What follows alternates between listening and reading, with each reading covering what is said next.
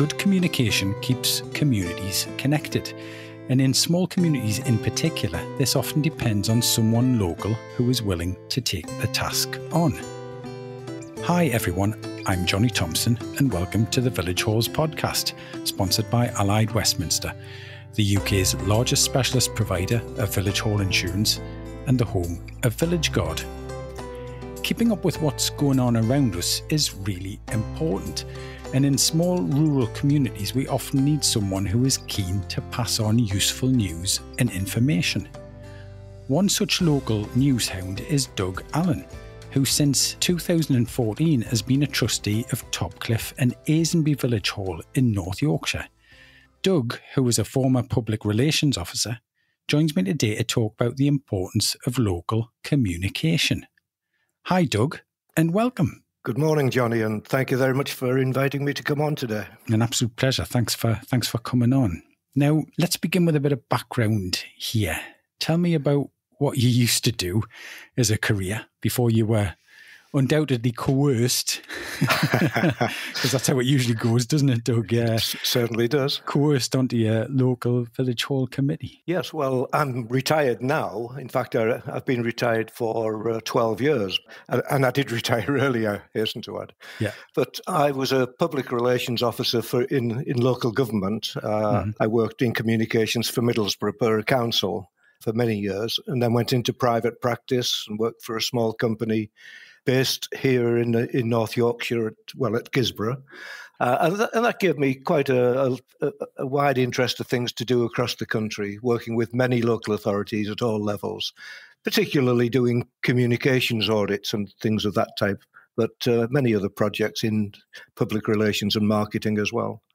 Very interesting life, really. And I imagine having that skill set was perhaps one of the main reasons behind you getting involved with Topcliffe and Asenby Village Hall initially, was it? Probably. I was still doing a part-time job. I looked after a group called F40, which is concerned about the funding in education, and I was secretary of that. So I was still doing a bit of work, so I kept my hand in.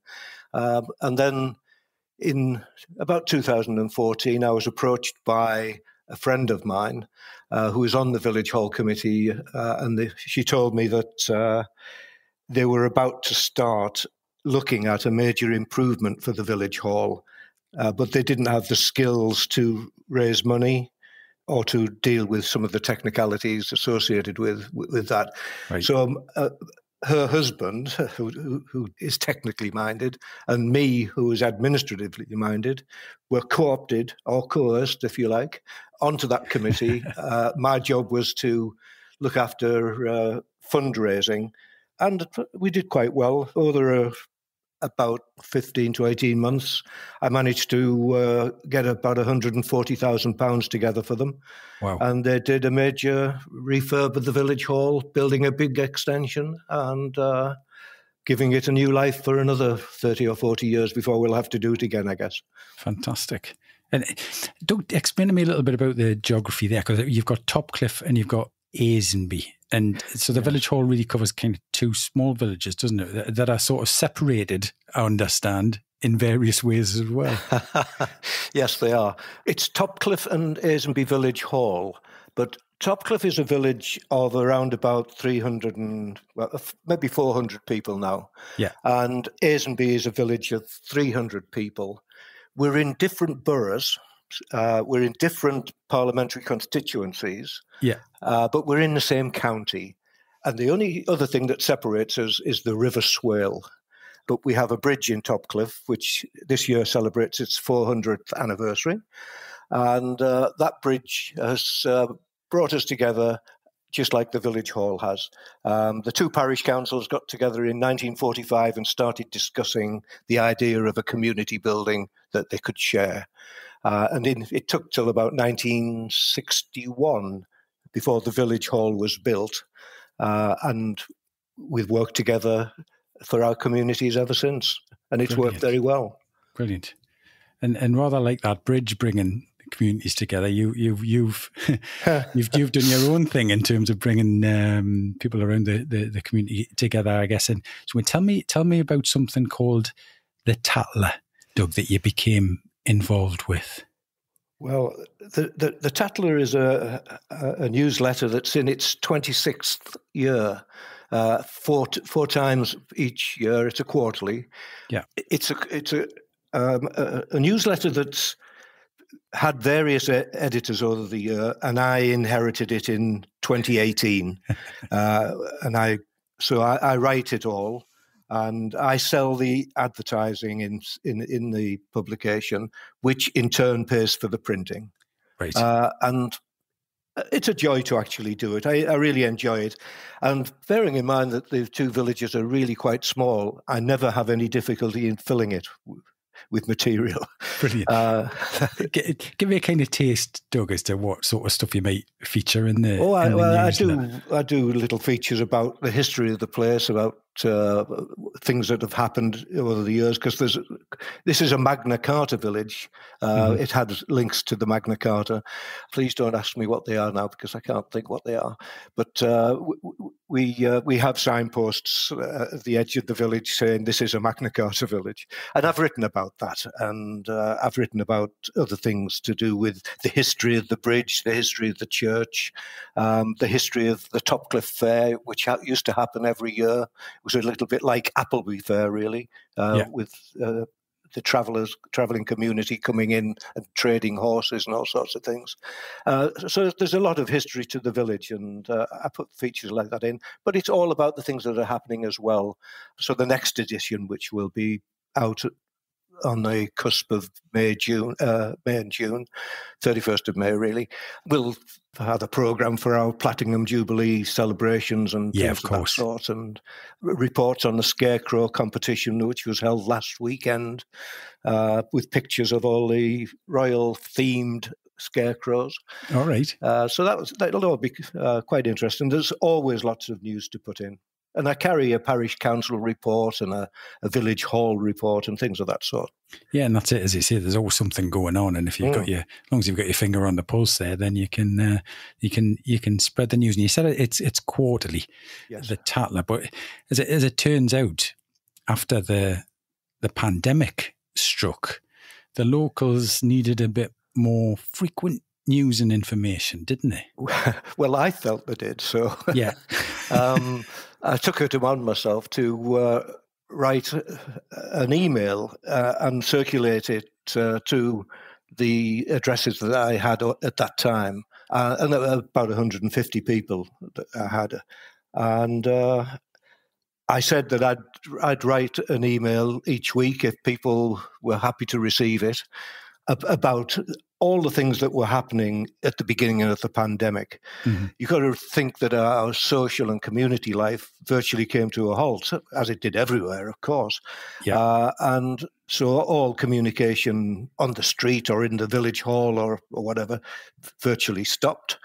And lots of people found themselves in difficulty. Where do I find information about where to get medicines? How do I get food? When can I shop? Things of that sort. And what are the restrictions that the government are applying? Lots of people had difficulty understanding those, as we now know. Lots of people did, didn't they?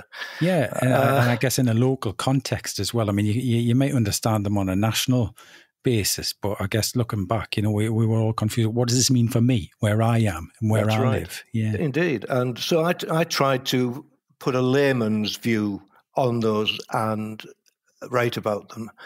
And I think that was very helpful, and people were grateful for that assistance at the time. But that was back in, the first email went out on the 4th of April, I think it was, in 2020. Yeah. And a few weeks ago, a month or so ago, I had the 100th edition. Right. And I'm writing the 107th at the moment.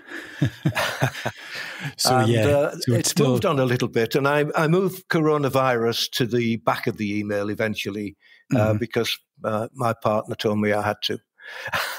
And she said... Everyone's bored with that. Yeah, let's move on. It's getting bored, and it's diminishing in interest as people hoped they were going to be relieved entirely of this pandemic. It's not the case, but so I still do carry a little bit of COVID information at the back of the email. And I carry statistics about what the prevalence of COVID is at the moment, what the R rate is, things of that type. But the rest of the email has developed into an information email about what's going on, events coming up, what people are doing. Last week's mentioned a funeral that is taking place in the village tomorrow of somebody who was quite a character in the village. Yeah. So all sorts of different bits and pieces. I'm quite surprised, actually, how comprehensive the email has become and how much is happening. And most importantly, it staggers me how I get to know about these things. Things just sort of come my way, and people send me information that I can use.